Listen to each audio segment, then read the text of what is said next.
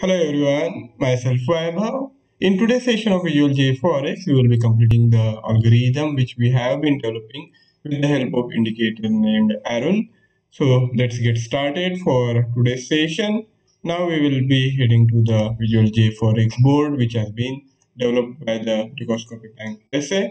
In the prior sessions, I had done this instrument subscription where the default instrument this time around is USD JPY instead of Euro USD. Then the position amount have been defined at 0. The Aroon indicator blocks to look at the Aroon values for last 2 hours. So here the shift 1 and shift 2 respectively. Then this cluster of 4 candles to look at the price volatility and to retrieve the individual values. We will be using this loop viewer. And to look at the last hour's price action, this get historical candle with a look back period of 1 will come handy. And to pinpoint the exact entry point, we will be utilizing these two 10-second candles. Then to define the required range, I have used these calculation expressions blocks where we have done the default instrument pip size calculation, and then I also have looked into the actual price difference between the highest and the lowest value over last 4 hours. And then we have also defined this entry point for the buy trade, as we will not be executing the trade at the market price, but instead we will be utilizing the pending open, and order will be placed below the current price for the buy side by 25% of the volatility of last 4 hours. So here we have done these calculations, and for HLD the value has been defined at 20 pips, so there should be minimum of 20 pips of difference between the highest value and the lowest value. Here are these conditions which need to be in place for the execution of the buy trade. I will not really go into the details of this now, as we have already done it in the last session, and you can always refer to that video whenever you feel any confusion. Now in today's session we will be completing the sell side structure, and also we will have to define the order validity, and I think the order validity of 1.5 hour should be good enough. So we will be defining the order validity for 1.5 hour. Here is this USD JPY, and for the sale trade to be executed, we need the sharp deceleration in the price momentum, and for that we want the last hourly Aroon value to be equals to uh, Aroon down value to be equals to 100, and it should have crossed above the Aroon up value in last hour only. So in penultimate hour, the hour prior to the last hour, we want the Aroon down value to have been below the Aroon up value, and this crossover should be happening, and it should be happening with good enough momentum. And for that, to measure the momentum, we will be utilizing the Aroon down value and compare it to the 100, is the defined range.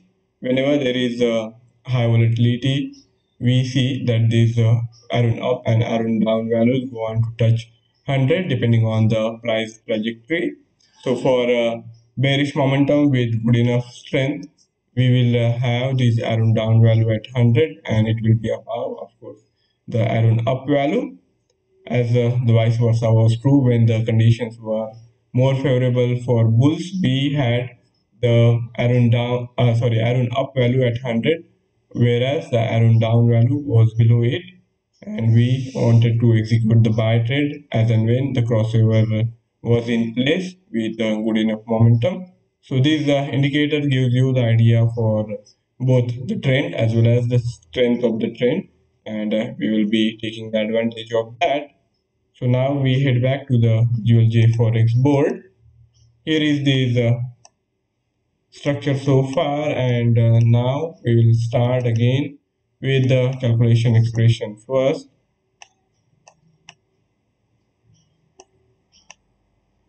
I will have to define the entry point for the execution of the sale trade, and for that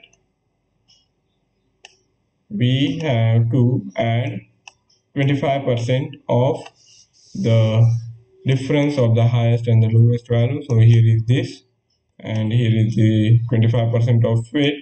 So all we have to do is take last tick ask and add the 25% of this difference, and that will be our sell limit value. So here I will take last tick ask, okay, and to that we will add this calculation expression result, and it will be above the market price, so A1 plus A2, and this will be sell entry price. Okay, I will have to disconnect this,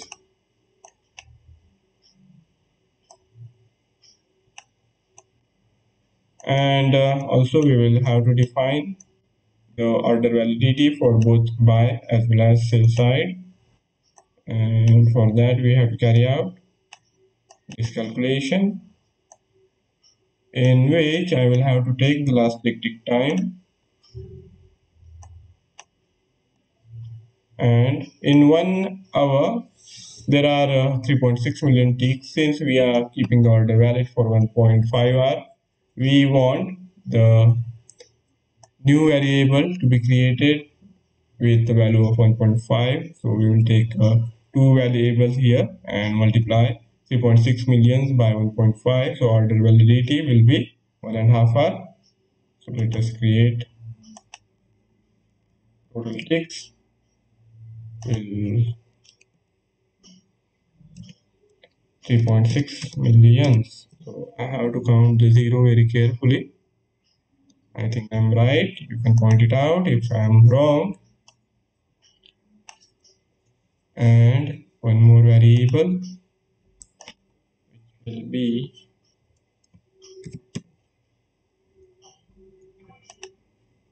having the value of 1.5.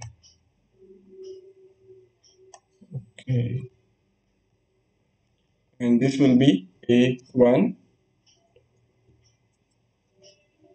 plus A2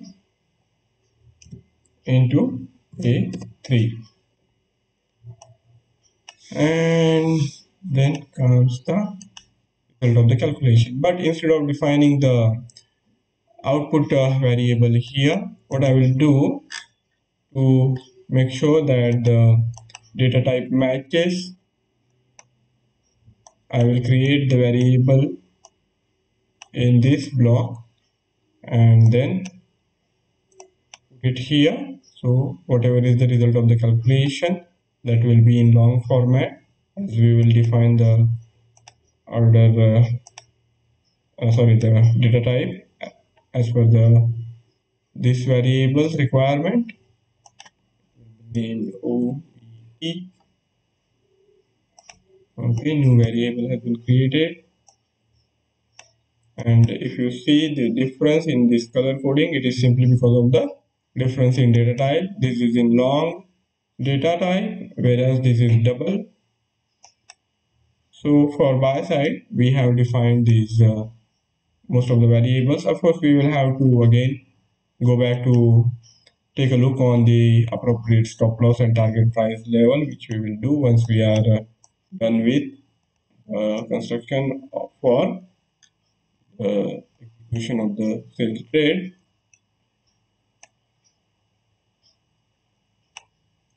Now again we head back, and I will join the flow for the time being. Suppose if the need arises, I will again disconnect it and add necessary blocks. Okay, all right. Now we need couple of if blocks, and here it comes. I will take multiple of it as we are going to need anyway. Oops, what happened? It's taking too much time this time around.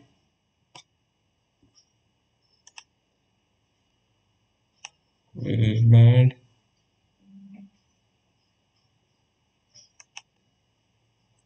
Let me check for the connectivity.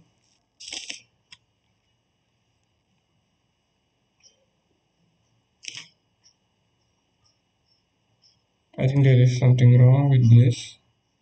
Just give me a few seconds more.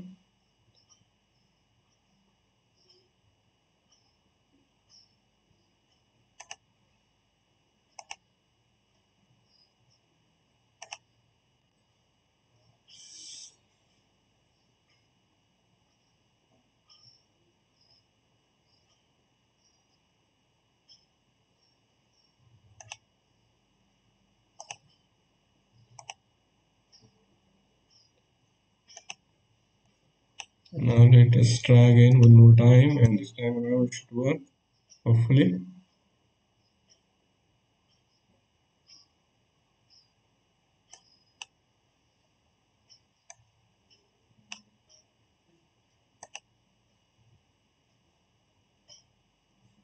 Let me see if it is connected or disconnected. It is connected.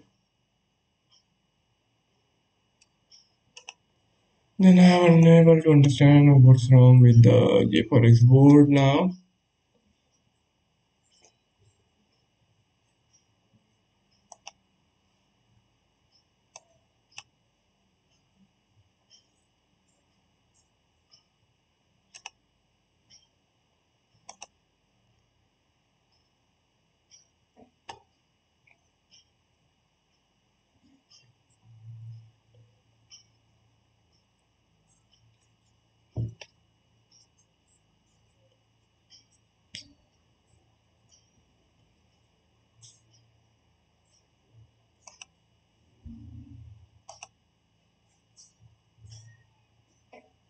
Okay, it has started working again, thankfully.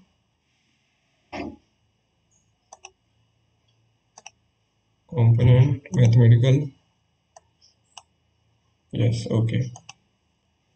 Now we go back to the business.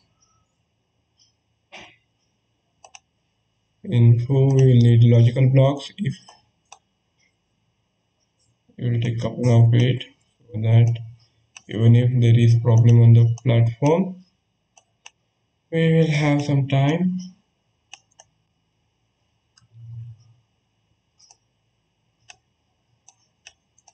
And for the execution of the sell trade, we want last hour's Aroon down value to be equal to 100.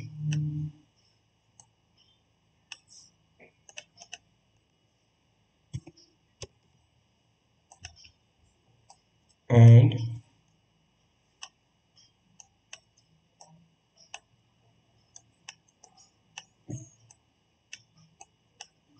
here this should be equal.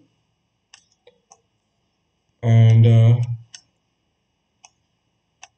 Aroon down value for last hour should be above the Aroon up value for last hour. So we want this comparison as well.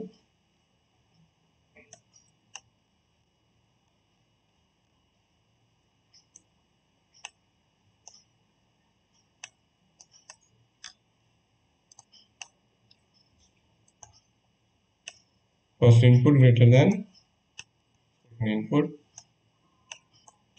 Whereas in our prior to that, the Aroon down value was actually down than the Aroon up. So it should be lower. First input less than second input. Okay. And I will take a couple of if blocks more.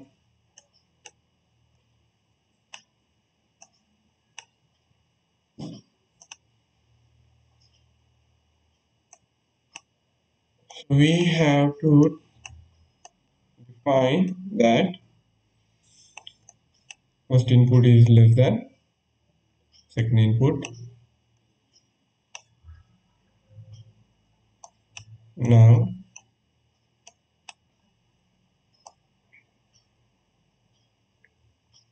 we take a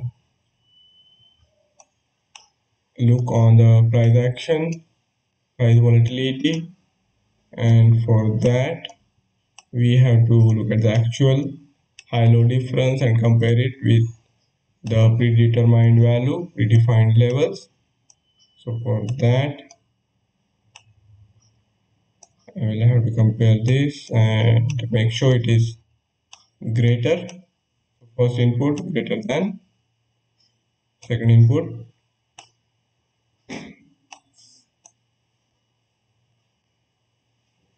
Okay, and we want last hourly candle to have closed above its opening price. For that we have to take into consideration the candle 18s, not above, below it there should be selling momentum. For buy side that was the condition. For the sell side it should have closed lower than the opening value. So we will take candle 18's opening and the closing value, and this candle open and close.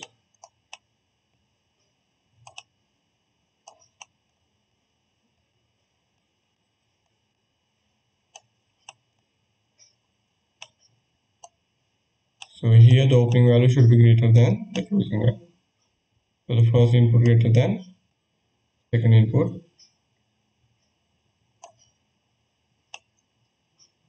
Okay, I will disconnect this and join it here.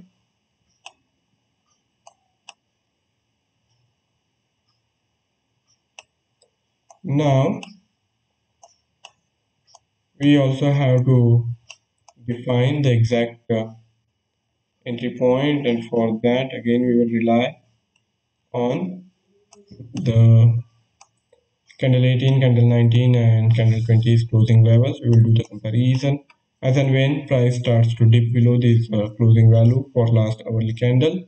We will want to initiate the trade, and for that we have to look at the candle 19 and candle 20's closing levels as well. We will need the candle 20 to have closed above the candle 18, whereas candle 19 should close below this candle 18 for the execution of the trade. So I will take candle 18's closing as a second variable in both the blocks, and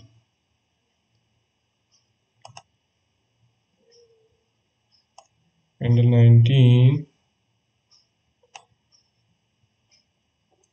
and candle 20 is close.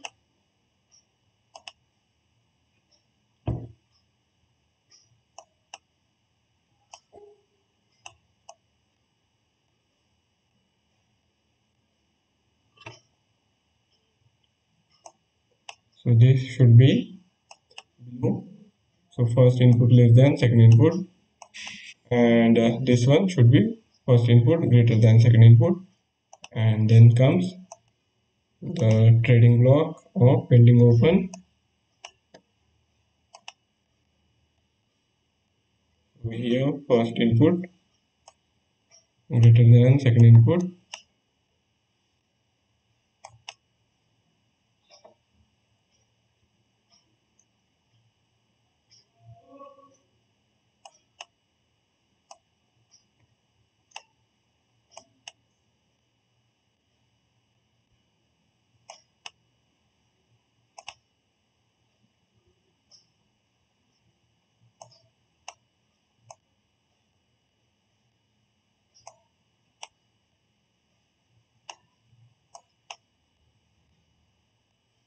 and now comes the question of price, and for that we have already done the calculation, and we will take that block, result of the calculation. Okay, SE.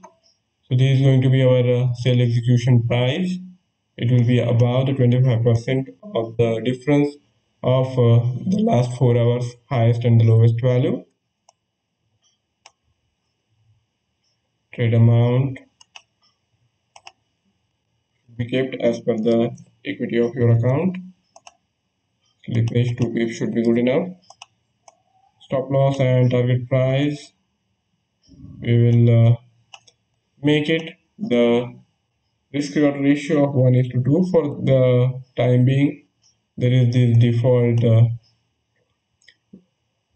ratio with 25 and 50 as predefined values, but since we are not really working on the longer term frame, we will cut it down to 10 pips and 20 pips combination. I will change this 10 pips and 20 pips. For the buy side order also, we will have to change this, and order validity is going to be 1.5 hour. So this looks good to me, and we will have to check whether it is symmetric or not. Both the sides, buy as well as sell, should be symmetric, should be inverted images of one another.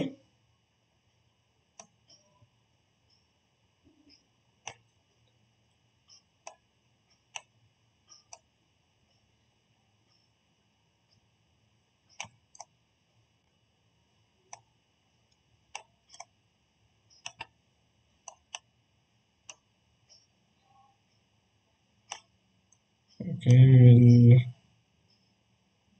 list the blocks and change the variables of stop loss and target price.